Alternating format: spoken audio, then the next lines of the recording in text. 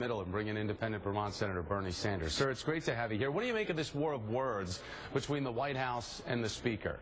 Thomas, I think it tells me why Congress's ratings are at 9%. I'm surprised they're that high. This is not really a debate between Democrats and Republicans. What it is a debate between what the American people want, and poll after poll makes that extremely clear, and where Congress is at. What did the American people say? Yesterday's Washington Post poll.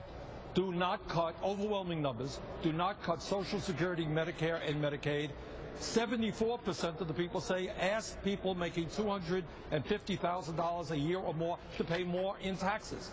So what you have is the Republicans coming up with this horrendous proposal for a so-called chain CPI, cut Social Security benefits significantly, cut benefits for disabled veterans. I just a few minutes ago had a press conference with all of the veterans organization, and they are very clear. They have said, you know what, we have sacrificed enough. We've lost our eyes, we've lost our limbs. Do not balance the budget on the backs of disabled vets. Senior organizations, the American people, are saying, let's do deficit reduction, but do it in a way that is fair. So let's look at where the continuing sticking point remains. It's over the revenue. The president has lowered his tax revenue demand by $200 billion, offering to start the tax rate increases at $400,000 of income. So $400,000 right there. The president has also conceded on changes to Social Security, as you bring up, that would lead to lower cost of living increases. Speaker Boehner, though, now offering $1 trillion in new revenue. That's up from his original offer of $800 billion, and that would come from raising rates on million-dollar incomes and higher in this country. In exchange for that, the president's spending and entitlement cuts. There is word, though, Senator Sanders, that the Speaker will consider this one-year extension on the debt limit. So they take that off the table and not have to worry about that come February. But if that is a possibility, what numbers could you accept overall in the end?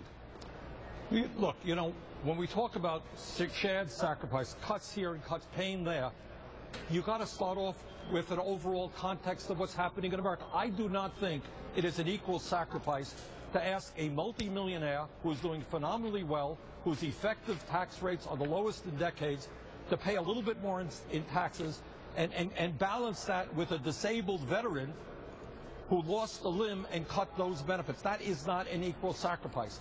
We have already cut, Thomas, about $1.5 trillion and made those cuts in the last 2 years. To my mind, given the fact that the gap between the very, very rich and everybody else is growing wider, what the president has got to do is stand up and say, no, I'm not going to cut Social Security. I'm not going to cut disabled veterans benefits. I am going to ask large corporations and wealthy individuals to start paying their fair share of taxes. You know what? That's not my view. That is overwhelmingly what the American people want to hear.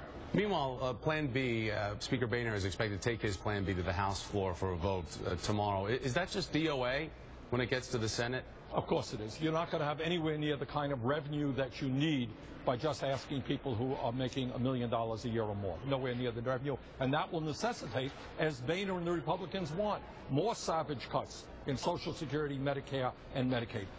We are in the middle of a recession. You can't keep beating up on people who are already hurting.